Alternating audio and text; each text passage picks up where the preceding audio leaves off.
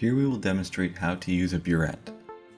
Burettes are most often used for accurate dispensing of a liquid during a titration. The burette has graduated marks from which the accurate volume of the dispensed liquid can be determined. In our labs, we use Class A burettes, which are accurate to the nearest 0.05 milliliter. They can be made of either glass or plastic. Before performing a titration, ensure your burette is clean to avoid contamination. First, carefully clamp the burette to a retort stand, and then place a funnel at the top. To clean a burette, check that the valve is closed and add a small amount of distilled water. For a 50 milliliter burette, approximately 10 milliliters of water should be enough. During each rinse, release some water through the valve to ensure the tip of the burette is also cleaned. Repeat the rinse 2 more times. Following this, repeat this process with the solution, which will fill the burette. Now that your burette is cleaned and coated, you can begin the titration. Fill your burette with your reagent. Make sure the top of the burette is at eye level.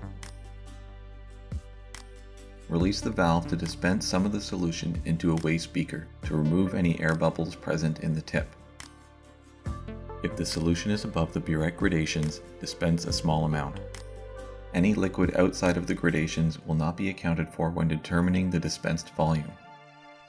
A white tile or sheet of paper beneath your flask can help with identifying your endpoint. Adjust the burette so that the tip overlaps 2 to 3 centimeters with the flask into which you will dispense the solution. You should read the meniscus at eye level, and if the reagent is too opaque, hold a white tile or sheet of paper behind the burette. Record the starting volume to 2 decimal places. Slowly open the valve to add solution, while continuously swirling the flask. Use your non-dominant hand to control the valve, and your dominant hand to swirl the flask. Periodically, wash the inside of your flask with distilled water to remove any stray bubbles adhering to the side walls of the flask. Continue to slowly dispense your reagent until you reach the endpoint. Once your endpoint is reached, immediately record the final volume. The total volume dispensed is the difference between your initial and final volumes. When finished, dispose of any remaining solution into the appropriate waste container and rinse the burette with distilled water.